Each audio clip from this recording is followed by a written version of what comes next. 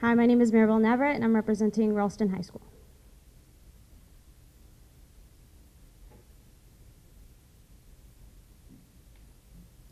When I was 9, my friend asked me what part of Mexico I was from. I blinked with bewilderment because I did not know how to answer her. Later that day, I went to my mother. I said, "Mommy, what part of Mexico are you from?" The look on her face sent me searching for a way to fix my question, but it wasn't until she answered that I realized it wasn't the way I had asked. Santiago, Chile, and Buenos Aires, Argentina. So I'm not Mexican? After that, my mother would fill my head with the stories of my elders, my great-grandmother's search for answers, my uncle's untimely death, the disrespect my family was shown, but because I was so young, I didn't understand what that meant. When I was 15, I asked again, "Mommy, can you tell me the story about Abu?" This time, I hear words like exile, murder, and kidnapping, and I didn't know what to think. But because I am my mother's daughter and curiosity runs through my veins, this time I ask questions.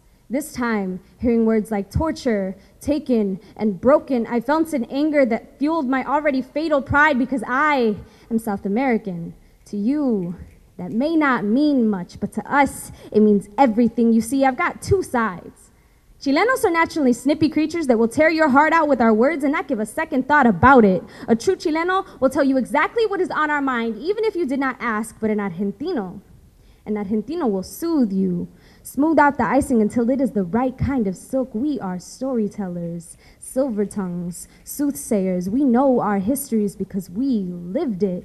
They lived it. 17 years old, I asked again. By this time, the story was my favorite because it is one I knew so well, but this time, my mother said this: friend, secrets, and cyanide. My family was politically exiled from our country because we fought for what they believed in. My uncle and his wife were tortured after they couldn't get out of the house fast enough to get away when a friend of theirs sold them out to the military, and their infant daughter was given to a military family after she was born.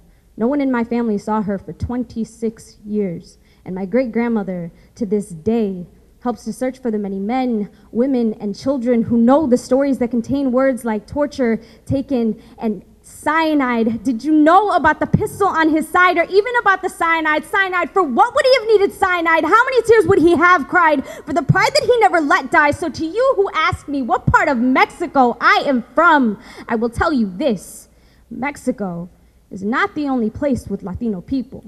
I am South American.